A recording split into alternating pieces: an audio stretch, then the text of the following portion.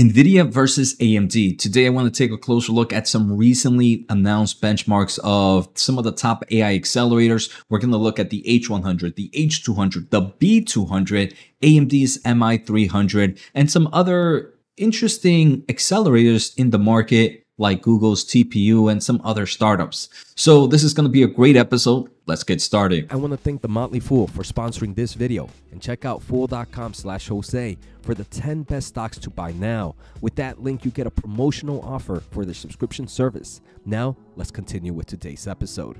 All right, so today we're going to look at ML Comments benchmarks. And we have all these AI accelerator companies and all these AI companies saying, hey, look, we have the best accelerator out there, but how can we really get the results and get the final answer? And the best way is to kind of look at these industry benchmarks. Luckily, every few months, we do get benchmarks from ML Comments. Some are benchmarks for inference, other are benchmarks for trainings. The most recently updated that came out on August 28th of 2024 has to do with inference. And this is a market that AMD has actually been talking about a lot, saying that they have the better solution over Nvidia's H100.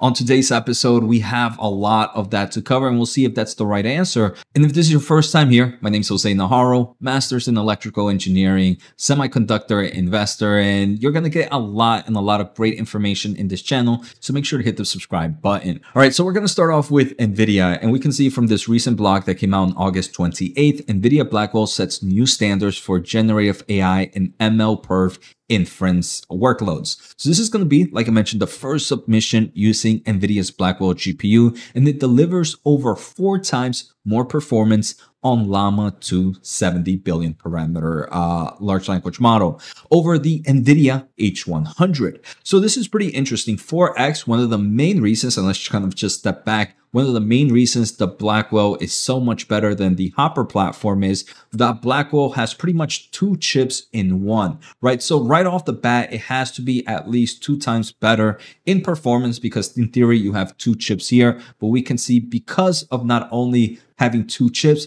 but the technological improvements is also up to 4 times more performant than the H100. We also did see that the H200 was also in these benchmarks, and we're going to look at the results, had outstanding results on every benchmark in their overall data center market. Not only that, one thing that we're hearing a lot from Nvidia is how strong software is and how strong software optimization is. The H100 and the H200 actually ran these benchmarks in their previous, in the last time.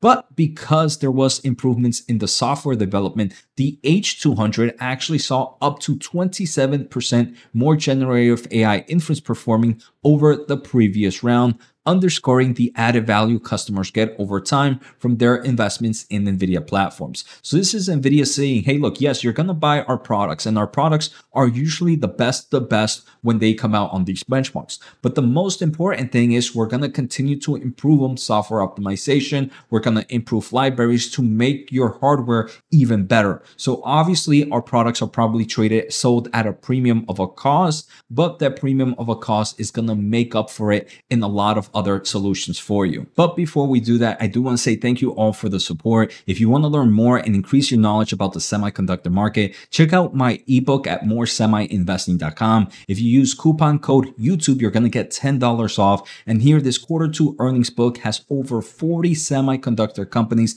that just reported earnings, and you're going to get a lot of information like growth opportunity, market trends, bearish scenarios, and the list goes on and on. So make sure to check that out at moresemiinvesting.com. So here are some cool pictures from Nvidia, and this is kind of taking a closer look at the MI300 for the Llama 70B results. Here, the MI300X 750 watt is on last place, followed by NVIDIA's H100 700 watt system, followed by NVIDIA's H200 700 watt system, and then NVIDIA's H200 1000 watt system is just blowing off the competition. The 1000 watt system, I believe it's liquid cool, and we can see that this is why a lot of people are moving on from NVIDIA's H100 700 watt to NVIDIA's H200 liquid cooling, because it does seem like there is a nice performance jump here.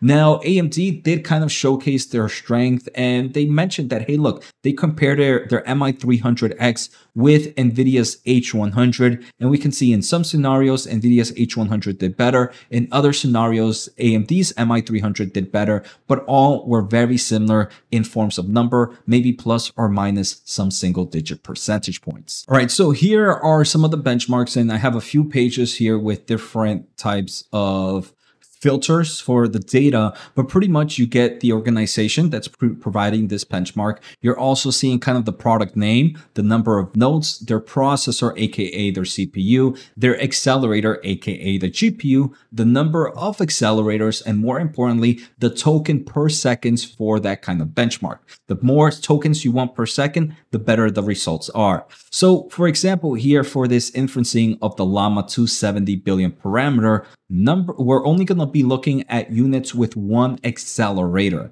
And here we have NVIDIA's B200, we have NVIDIA's H200, we even have the Grace Hopper 200, and more importantly, we have the MI300X. Now, these are all one accelerator systems, and the one that beats all of them by crazy numbers is Nvidia with a score of roughly 11.3, 11,300 tokens per second. Next in line is the H200 with roughly 4,400. Next in line is Nvidia's Grace Hopper 200 with about 4,000 tokens per second. Last on this list is actually going to be AMD's MI300X with roughly 3,000 tokens per second. So we can see right off the bat, when only looking at one accelerator, NVIDIA is far the leader with their B200, and the H200 is so much better than AMD's MI300. All right, next we're going to look at a system with 4 accelerators. And one thing that I also want to remind investors or let investors know is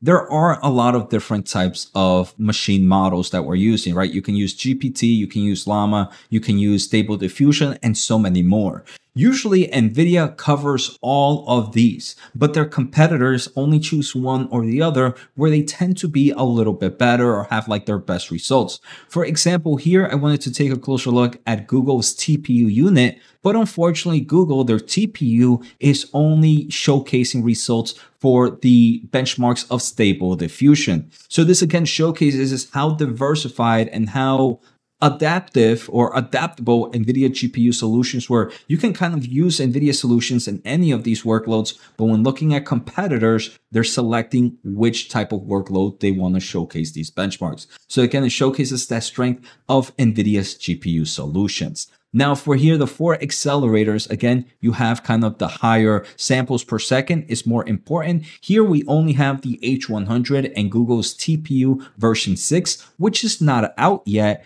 and Google's TPU 5e, which is kind of their energy efficient TPU 5 solution. Off the bat, NVIDIA's H100 is the best. It is the best with roughly 8.3, but we can see Google's TPU is about 5.4. So NVIDIA's solution is so much more faster than Google's upcoming release of TPU, and this is the H100. So the H200 unfortunately didn't do this test, but the H200 would have done amazing here. And obviously the Blackwell hasn't done these tests, and the Blackwell would have done even better here. So right off the bat, we can see that NVIDIA is demolishing here in the inference market, a market that AMD has mentioned that they are ones that they can lead dramatically or be a great alternative. And I want to say for AMD investors, it's not necessarily bearish here. We can see that the MI300 is very competitive to NVIDIA's H100.